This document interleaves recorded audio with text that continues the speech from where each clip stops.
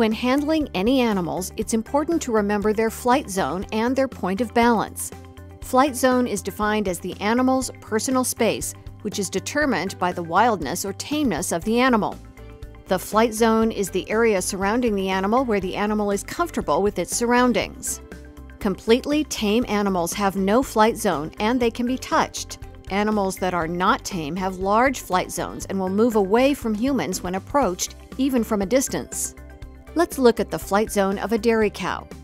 A human can approach a cow at a closer distance when the flight zone is smaller.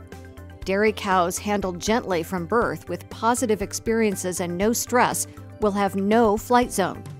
We can walk up to and touch the cow when she doesn't have a flight zone.